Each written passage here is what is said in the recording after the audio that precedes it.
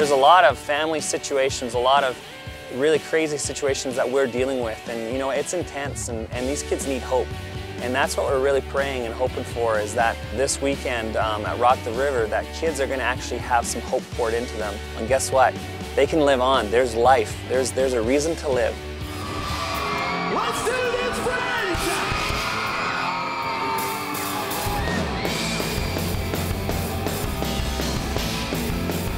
So right now we're here at Rock the River. We're going to see Skillet, Flyleaf, Hawk Nelson. Like, the people here love Jesus so much, and that is what it's about. It's not just a rock concert. It's just such a good way to present the gospel in an easy, accessible way, and I'm so excited for this. It's going to be awesome.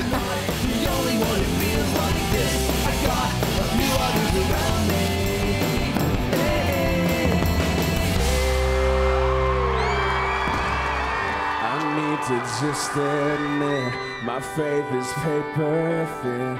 God loves you. He made you, He created you, but it's sin that separates you from Him. And if you're willing to come to Him today through His Son, Jesus Christ, by faith, He'll forgive your sin, and you can come to God and you can have a relationship with God. You can be forgiven. And today you can be free from the guilt and shame of sin. Today you can have a new life. Today you can have a new beginning. But you got to come to God one way, and that's through His Son, Jesus Christ. For the first time, revive me, Jesus, make this cold heart start to move. Help me rediscover.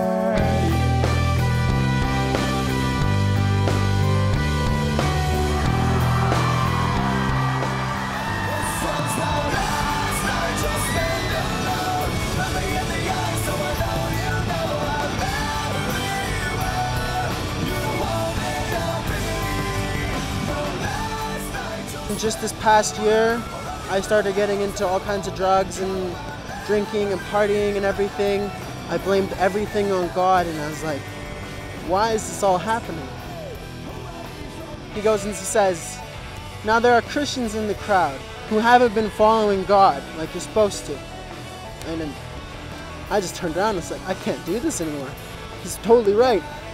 I rededicated my life to God, and now I feel born again. It's such a good feeling. I found it really neat that someone so young just stepped out in faith and was ready to trust God with an issue that was out of his hands, and he knew that it was out of his hands, so he just went to God with it. I just thought it was really cool that he was able to do that, and he was comfortable with doing that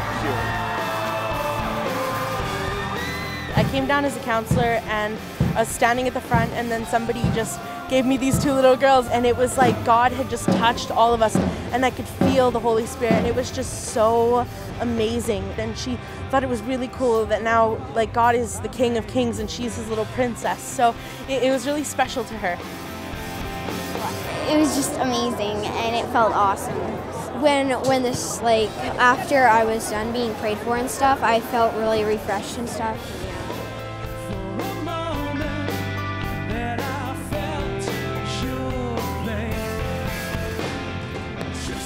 Well, we've just finished Rock the River for 2010. We're here in Edmonton. Kids have come forward. We've seen hundreds here get saved. And that's what this is all about, is preaching God's gospel. And here at the Billy Graham Evangelistic Association, we're just battling for the souls of young people like this. We've got a full slate next year planned. We got more crusades this fall. We're going to Eastern Europe. We'll be going to Japan. So we need your prayers. Stick with us. We need your support. God bless.